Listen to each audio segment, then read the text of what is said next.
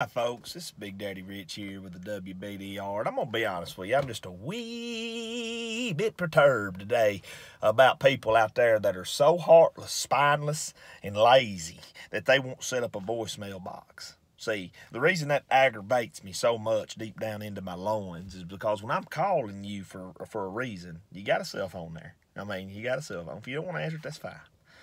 And I'm calling you, and I need to tell you why I'm calling you, and you don't have that voicemail set up, well, I'm going to have to listen to, you have reached 931-555-9845. Please leave a message after the beep.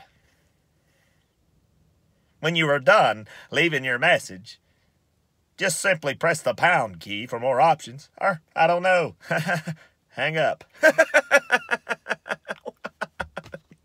At this point in this message, I'm wanting to explode. All you have to do is say, "This is Josh. My name is Josh. This is Josh. Leave a message." Beep. That's all I need out of a voicemail. That's it. But instead, I have to listen to the freaking robot that tells me a bunch of information I don't need to know. In this world today, here in 2021, can you tell me, please, in the good Lord name of Jesus, why do I need somebody to tell me to hang up after I'm done leaving my message? Is there people out there that leave a message and say, "Oh, well, hey, Josh, this is Petey. I need you to call me back. I got some important news to tell you, but, well, Jesus, what do I do now?" Do I hang up, or I'm just going to wait right here? Maybe you'll pick up. What the crap? What moron on this earth don't know what to do after he's done leaving his message? And who